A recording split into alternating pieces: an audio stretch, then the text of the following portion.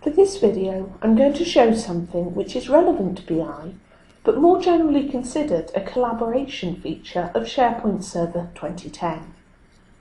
I'm going to show the Excel web application, sometimes called the Web Access Companion.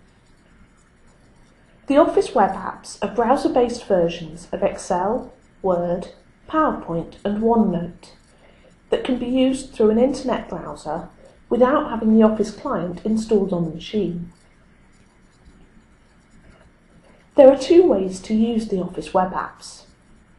For business use, they are licensed with Office 2010 and enabled by SharePoint, so documents stored in a SharePoint library can be opened in a browser for viewing and editing. The other way is for personal use only.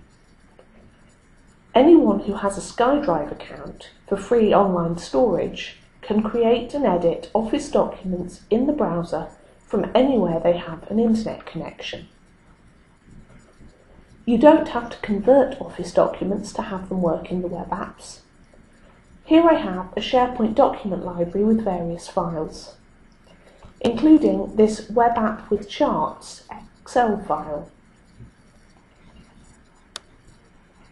I can choose to view it in the browser.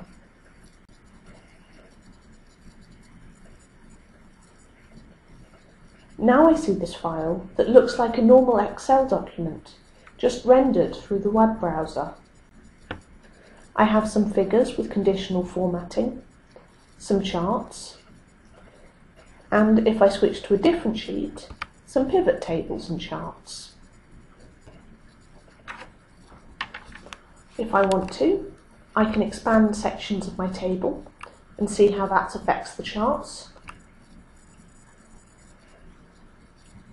And I can use slicers to dynamically filter my tables and charts.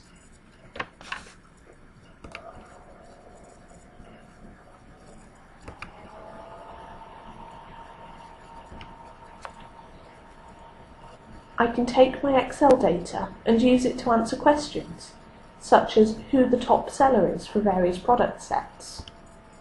Here I see that Jenny is by far the best when it comes to selling beauty products,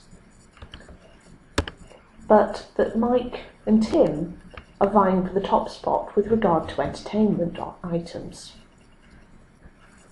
So without using the Excel client, I can interact with my spreadsheets. But the values in the spreadsheet are read-only. If I need to change some of the figures, I can click on this Edit in Browser button. Here I see a view which looks very similar to what you would see in Excel, including the ribbon for doing editing. There are restrictions on what I can do in the web app.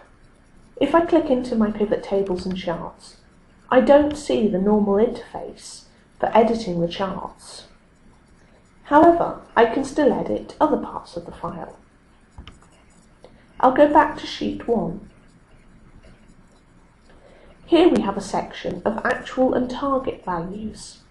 There's an obvious problem for this December value. Perhaps this was caused by a reporting error.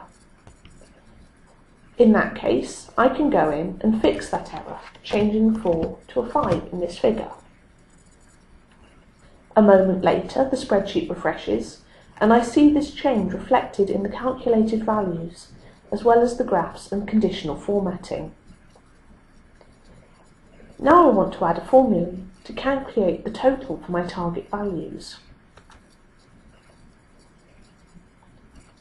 I'll click into the cell and start typing. I get prompted with possible formulae. I can use these to create the formula just as I could in the Excel client.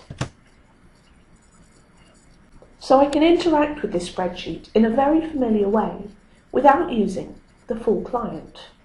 It's worth also pointing out this little message in the bottom right hand corner. I'm told that one person is editing this file. This is important because the Excel web app supports multi-user editing, so you can be working on a spreadsheet with a group of colleagues all at the same time. So the Excel web apps give you the power to work wherever you are and to collaborate in real time on your Excel files.